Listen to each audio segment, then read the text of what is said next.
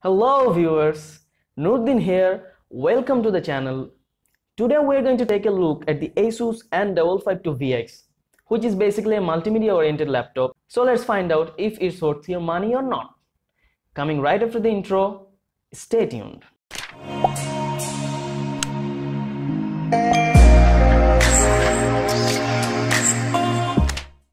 So thank you for bearing with me. Let's get over the spec sheet first. This laptop has got an i5-6300HQ processor, 8GB of DDR4 memory, NVIDIA GTX 950M graphics card with 4GB of VRAM, a 1080p EWV anti-glare display, a 1TB SATA storage, a 5200 mAh of battery, and up front we get the dual stereo speaker setup.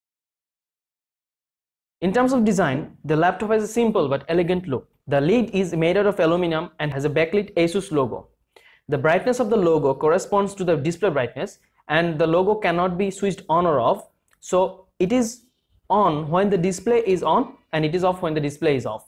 The main body is also made out of aluminum and colored silver. While the lid and the body is made out of aluminum, the bottom of the laptop, the belly, is made out of plastic, and it feels very cheap to the touch.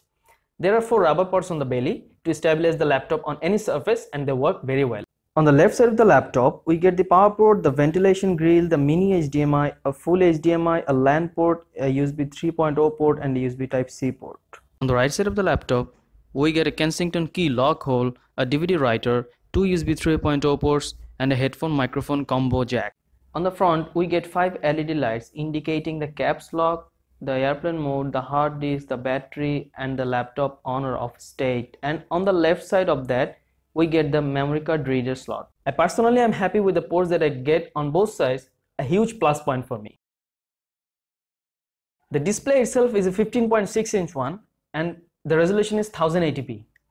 Though there are many options to choose from when it comes to display of Asus N552.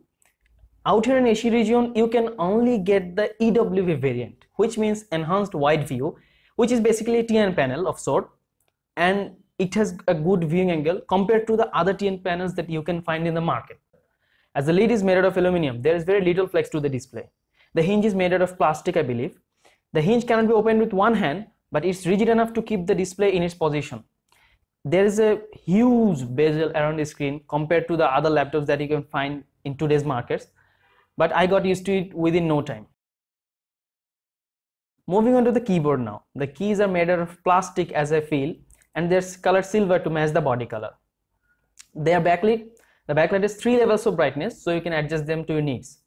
They have a very good amount of travel of 1.8 millimeters. There is enough spacing between the keys, and there is also a number pad, which is very helpful. And on top of that number pad, there is the power button, and it has a light indicator to let us know about the current laptop state. The trackpad has got a smooth finish to it, and it works just fine. It's spacious and well positioned under the keyboard. It has got a chamfered edge around it, so you can easily differentiate it from the body. I haven't had any issues regarding accidental touches while typing. Clicks are okay, responsive we can say. Tracking is smooth, the Windows 10 shortcuts also work very fine. The webcam is a decent one. It is decent enough for making some video calls, social networking.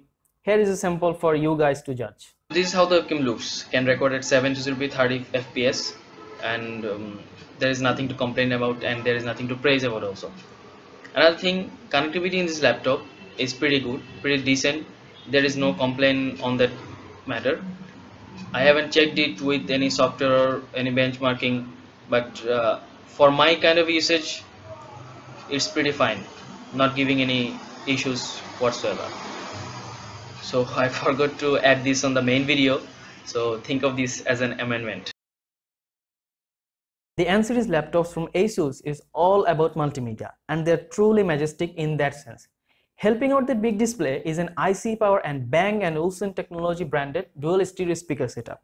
Circular designs around the speakers which resemble sound waves, and these are also the emblem of the N series laptops. The sound out of the speakers is forward facing and reflects on the screen, so the output is very loud and clear, crispy sound. There is also decent amount of bass depending on the surface you put the laptop on, because the laptop is thick, and this is the area where most of the laptop out there sucks.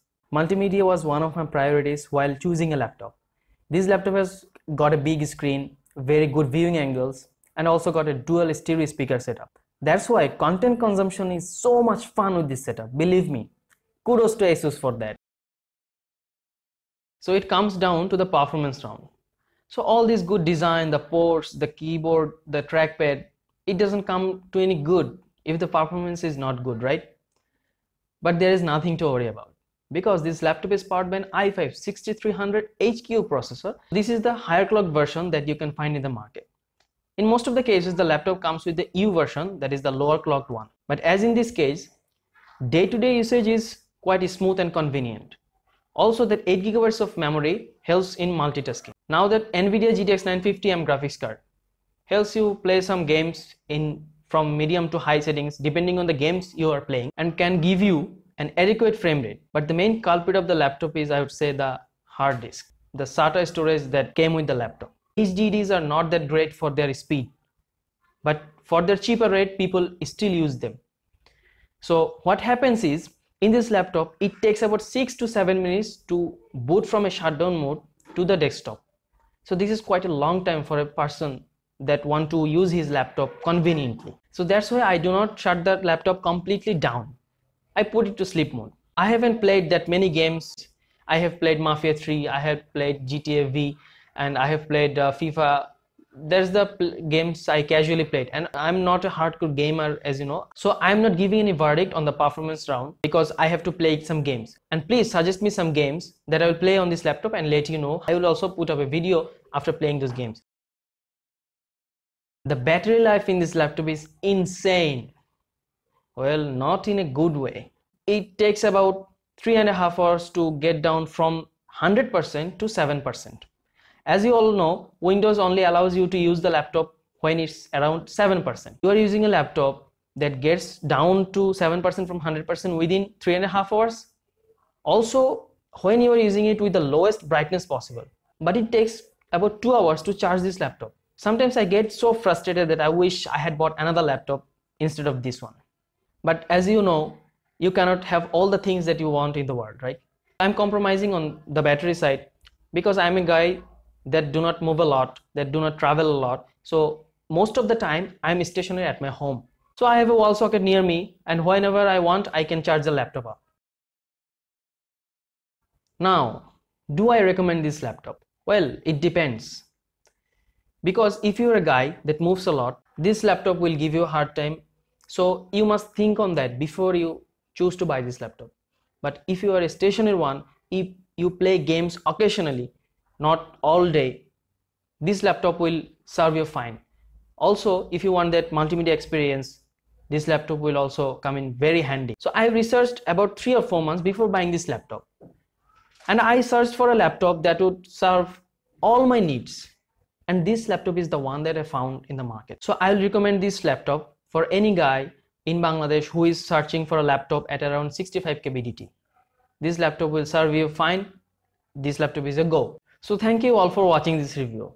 If you liked it, give it a thumbs up, and if you disliked it, let me know why you disliked it and suggest me how I can improve, because you are the ones that will make me better at this. And subscribe to my channel for the upcoming videos. So thank you again. I'm Nooruddin here, and I'm signing off.